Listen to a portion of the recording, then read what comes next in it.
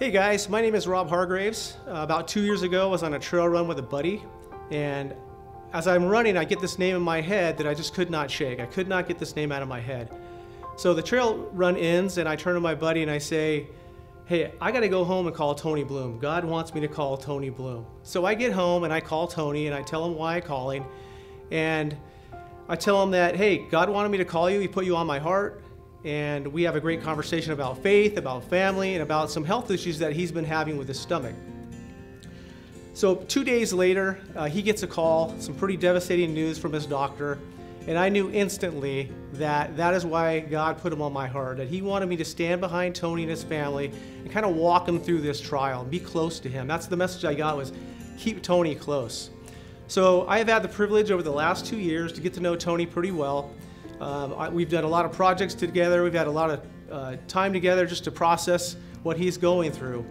And I have seen an amazing faith demonstrated in the most difficult of circumstances.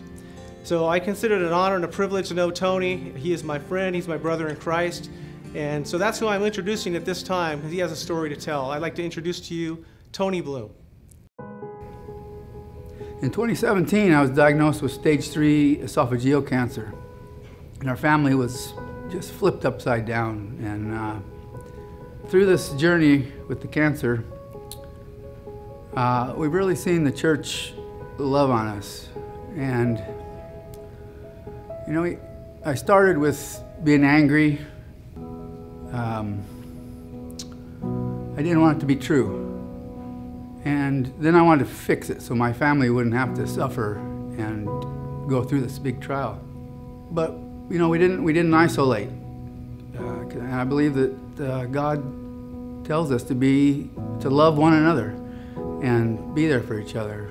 So by not being quiet and to ourselves, you know, we let the church know what's happening to us, and they really came alongside us. We had meals prepared for us. We received gift cards, cash, words of encouragement. We also had people care for our children. We even had people go as far to arrange and pay for some getaways for Amanda and I. I even have a chemo buddy, I call him. He takes me to chemo, my treatments, and sits with me, brings me home. And that just means the world to me, you know. I'm not alone, don't have to do it alone. My wife doesn't have to take time off work. So, you know, everything like that helps. Helping Hands has put many, many man hours into helping us make sure my home is in good condition and our property is well cared for. You know, in the event that I do pass, Amanda won't have that extra burden to worry about. And that's just been a big deal to us. And I love the way they've been hands and feet of Jesus to us. So my journey's not over yet. Still dealing with cancer treatment. My family still doesn't know if it's going to be cured or not.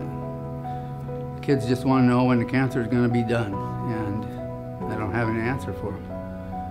You know, before I knew Christ, I wandered hopelessly without direction or purpose, and since I've known Christ, you know, He's given me hope and a purpose and meaning, and I just want to be doing what I can to encourage others to know Him, to point everything toward Jesus. And if I can do that with whatever time I have left, that's what I want to do. That's my heart, to do that.